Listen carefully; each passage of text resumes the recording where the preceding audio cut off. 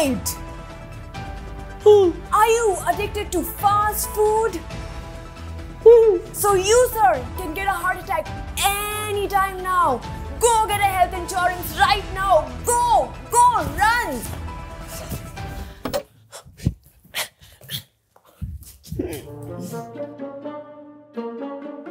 Sir, मैं सोच रहा था थोड़ा हेल्थ इंश्योरेंस ले लूं।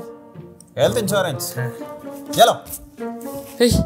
कोई बात नहीं, मैं पढ़ लूंगा। ओए, ये हेडिंग है खाली, टर्म्स एंड कंडीशन उधर मिलेगा। 2 number counter. Why don't you just give me your money? When you're gone, I'll give it to your honey. If I ran, wouldn't it be so funny? So why don't you just give me your money? Just the idea of insurance confuses a lot of people, especially youngsters like you and me, right? So I actually became aware of insurance when my sister had a road accident and we quickly had to rush her to the closest private hospital. So she had to get her surgery done and the bill next day was enormously high. That is when I realized that your health going bad or these accidents can burn a huge hole in your pocket. We don't usually think of these adverse events till they actually happen to us, right? Our day-to-day is so busy focused on figuring out our careers, friends, living our life, that very often we fail to plan for the future. So there's this beautiful scene that I saw in a Rajinikanth movie once where Rajini's wife, she advises him to start setting money aside each month for a LIC insurance policy so the family will be taken care of in the event he passes away. So to that, Rajini goes like, do you really want to live off the money from my death? Now this mindset of Indians is also one of the core reasons why insurance penetration in India is so poor that despite knowing its importance, just 41% of households in India have only one individual covered by health insurance plan or health scheme. Now, it's also not entirely our fault since it has to do with how getting insurance in itself has been made such a complicated process with overwhelming choices, paperwork, and hidden restrictions. But wait, before we get started, let me first explain how insurance works. Let's say you go to school with 10 other kids and there's this one bully who's always stealing one kid's lunch money. Now, every single day, the bully finds one random kid and steals the 5 rupees that they got for lunch. The teachers are not doing anything about it because they don't care. Fortunately, you're one of the math nerds in that group and you have a brilliant idea. So what you do is, you go to the other kids and you tell them that if they give you just 1 rupee every day, you will buy them lunch in case this bully comes and steals their money. So you're basically selling them lunch insurance. Now, in case the bully does come and take their 4 rupees which is left with them, you will buy them a 5 rupees lunch, which is still a very sweet deal for them. Now, what does this get you? Well, every single day, you're collecting a total of 10 rupees from these 10 kids and paying for only one person's lunch. So that means you're making 6 rupees every day, the bully is making 4 rupees every day, and no kid ever goes without a lunch. Everybody wins. Basically, a bunch of people got together and realized that if an emergency strikes, they might not have on-spot money. So the group said that if we all pool in money, we can compensate the one person who gets hit with an unfortunate event. In the beginning, lots of people took advantage of this group. I could join the group, pool in 10 rupees and then burn my own house down and get nice money for a new house, right? So there needed to be a way to check the authenticity of these claims. The group basically assigned a leader and said, you check if these claims are legit, and so the story of insurance started. Today, we don't have a loose group. We have private companies and even banks that have ventured into the insurance space. Now, let's take the example of health insurance. Just like if you were starting a lunch money insurance company, you need to figure out what is the chance of the bully stealing someone's money and how many times per day different people's money would be stolen. If you're a big burly guy, the bully is less likely to steal from you, so the person's premium amount is much lower. Similarly, in health insurance also, your risk is assessed, and if you're a healthy, hearty, happy guy, your premium is much lower. Riskier people, that is people who have a higher probability of getting sick, pay more because they cost more. So what happens is you're basically paying into a pool, and when you make a claim, you take from that pool. So you're making payments now both for the rare chance you need a big sum of money you don't otherwise have, and for the people who are currently withdrawing money from the pool. So insurance is essentially banking on the chance that people will be paying into the pool more than what they would be withdrawing. So in case the pool is empty, everyone making a claim is basically screwed. Homeowners insurance is notorious for this. Now, if a flood happens and the local insurance pools gets wiped out, you will get your money.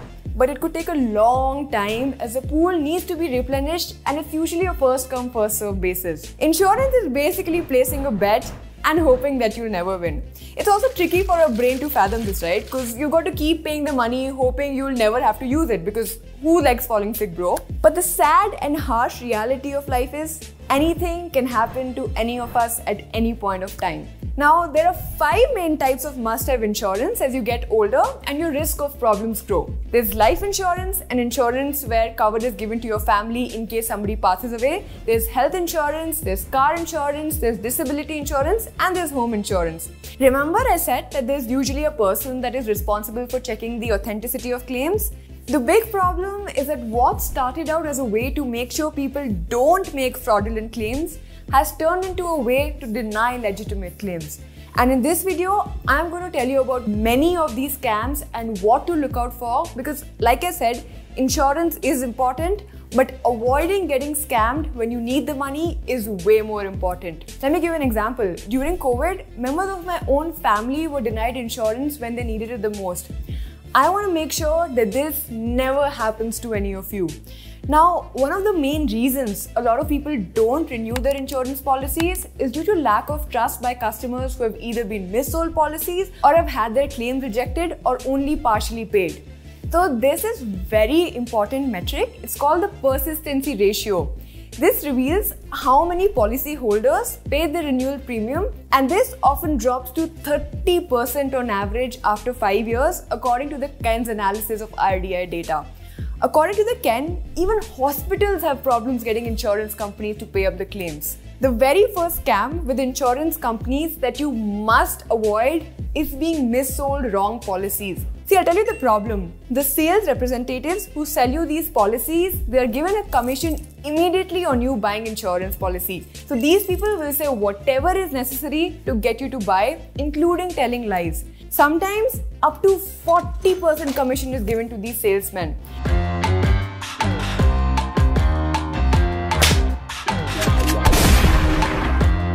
And these policies are often sold to gullible prospects, assuring loan, bonus, medical benefits, gold coins, mobile towers. Also, tampering, forgery of proposal, or other related documents is very, very common. So using an online aggregator like Ditto is actually the best way forward, because they are not partial towards any one entity, because they don't represent any one entity. And not just for yourself, right? Please assist your house help, your parents, and save anybody and everybody from getting scammed by getting the correct information through either Ditto or doing your own in-depth research. The second thing is, there are 2 ways to pay your insurance premiums. You may need to pay the premiums regularly at specified intervals over a definite period. Insurance plans with such periodic payments are called regular premium plans. Or you can also pay the entire sum at once with the single premium option. Sales reps of insurance companies are given incentives to sell single premium plans because the company gets more money upfront, right? So do not use this unless you can afford it. If someone asks you to pay a large sum upfront for insurance, ask for the regular premium plans.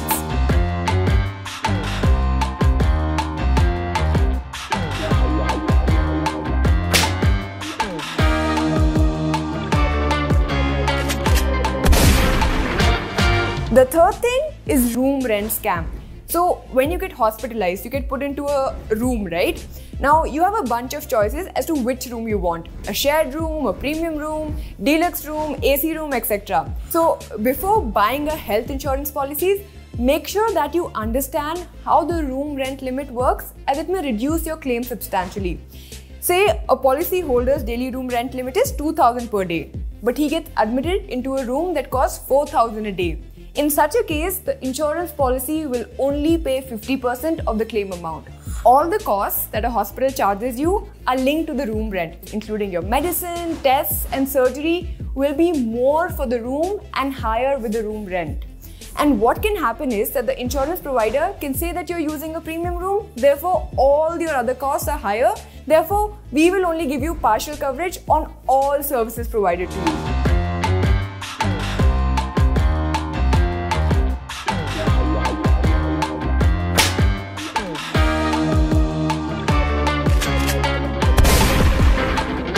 Now, claim settlements for some insurance providers are very low and you should do everything in your capacity to avoid them.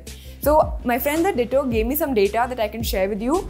Basically, is the ratio of the number of people that claimed insurance versus how many actually got the cash. A claim settlement ratio of 90% and above is wonderful. A claim settlement ratio of 80 to 90% is somewhat decent, and anything less than 80% should be rejected.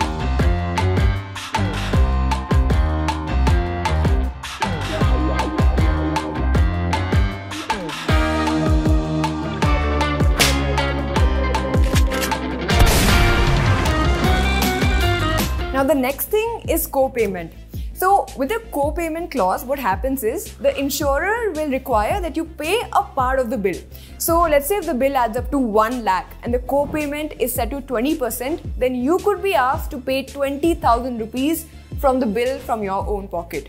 Ideally, you want to buy a policy that doesn't impose a co-payment clause.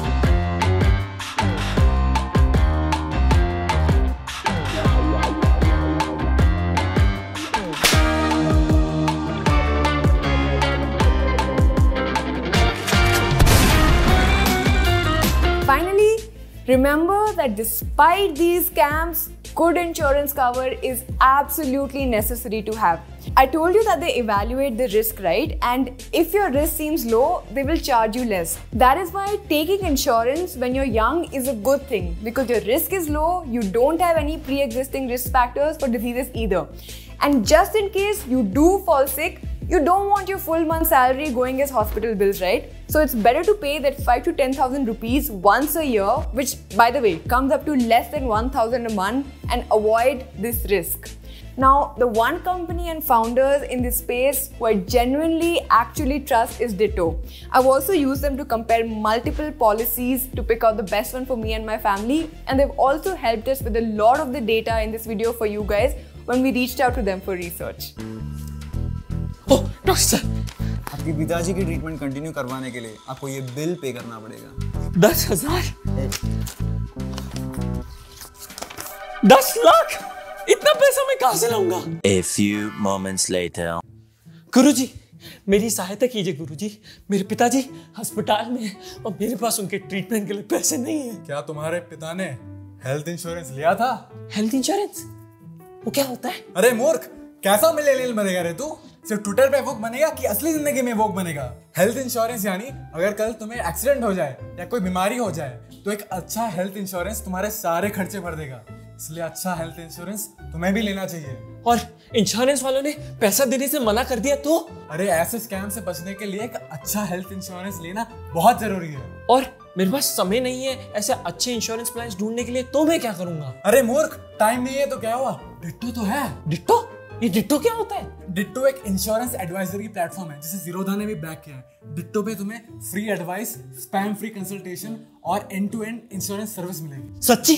तो मैं sign up कैसे करूं? अरे मूर्ख बालक, description में जाके देख, तुझे लिंक वहीं प्राप्त हो जाएगा। Booking your free consultation with Ditto is very simple. All you have to do is go to their website, click on book a free call, select which kind of insurance you're looking for, add your additional questions, select timing, and your free consultation with the Ditto advisor is scheduled. Why don't you just give me your money? When you're gone, I'll give it to your honey. If I ran, wouldn't it be so funny? So why don't you just give me your money?